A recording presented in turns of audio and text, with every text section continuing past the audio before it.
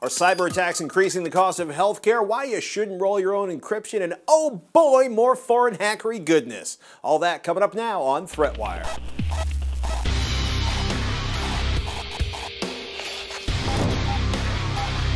Happy Monday, people. I'm Patrick Norton, and this is ThreatWire for May 11th, 2015, your summary of the threats to security, privacy, and internet freedom.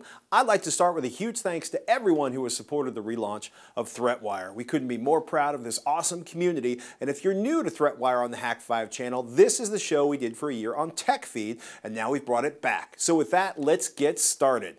First up, cost of health insurance ticking you off. Then you'll love the Bloomberg story that says, quote, rising cyber attacks costing health system $6 billion annually. Bloomberg's info comes from the Ponemon Institute, not the Pokemon, the Ponemon Institute. And the article says, quote, criminal attacks against healthcare providers have more than doubled in the past 5 years, with the average data breach costing a hospital $2.1 million. Now, Ponemon is a security research and consulting firm, duh. The report goes on to say that, quote, nearly 90% of healthcare providers were hit by breaches in the past 2 years, half of them criminal in nature. Why? Well, at least in the case of the criminal attacks, it's probably money. Dell SecureWorks told Bloomberg that medical records, quote, sell for as much as 20 times the price of a stolen credit card number and include such juicy details as social security numbers, addresses, and of course, your medical info. And hey, with big retailers hardening their credit card processing systems, thanks to high-profile attacks on chains like Target and Home Depot, poorly secured medical systems must look like low-hanging fruit that is ripe for the taking. Note to self, I gotta go check my credit report and make sure the credit freeze, also known as a credit report freeze, lockdown, credit lock, or security freeze, is still in place. That prevents my credit report from going out without my consent, which makes it a lot harder for identity theft to happen. You just have to remember to lift it a few days before you apply for credit or a loan or whatever legitimate uses for access to your credit report might be. Now, it might cost you $10 to freeze or unfreeze your credit report or cost all three credit agencies, but seriously, how much is dealing with identity theft going to cost you in comparison?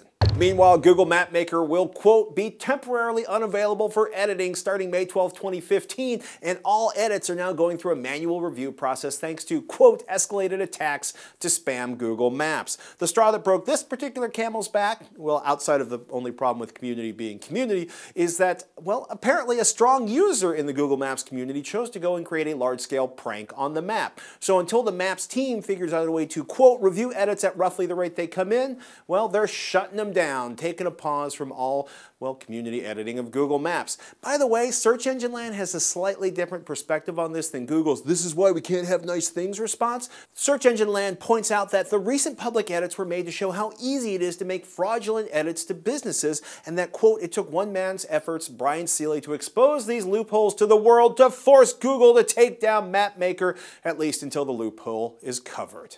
Smart grids are cool, smart meters on your power are awesome, but homegrown crypto generally sucks. Seriously, we're talking about the Open Smart Grid Protocol here. Kaspersky's blog hipped us to Dumb Crypto and Smart Grids, Practical Cryptanalysis of the Open Smart Grid Protocol, which apparently is open to a whole bunch of pathetically easy attacks. Now, the OSGP is preparing an update to add new security features, and in one sense, I'm not sure how worried I am about smart meters being attacked or smart thermostats, or at least I wasn't until I started thinking about bored script kiddies being bored script kiddies and making my life or bill a tremendous pain. In other cheerful news, if you're strapping wireless monitors to yourself, hey Apple Watch, hey cycling computer, hey GPS-enabled inhaler, you might want to check out the Washington Post story, quote, the revolution will be digitized, a not-so-technical romp through some of the many social and legal issues created by all your personal data cataloging. And the New York Times is a pretty good look at just what's happened as a result of the Obama administration's strategy on mitigating the theft of U.S. trade secrets.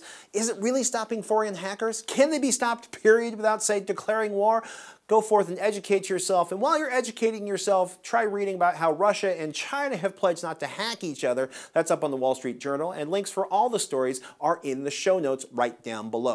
Before I go, I want to give a huge thanks to everyone who has supported ThreatWire so far on Patreon. If you find value from this program and can spare a few cents an episode, please consider becoming our patron at patreon.com/ThreatWire. We're hoping to reach our 3 times a week milestone goal. That's going to be Darren Kitchen, Shannon Morris, and myself rotating throughout the the week, so throughout the month of May, we'll be giving you a taste of just what that can be. I hope you'll contribute to help us keep coming independent and ad-free, and if you can't donate, a like, a share, and a subscribe goes a very long way too. You can find all our episodes, links to our social networks, and other ways to contribute over at threatwire.net.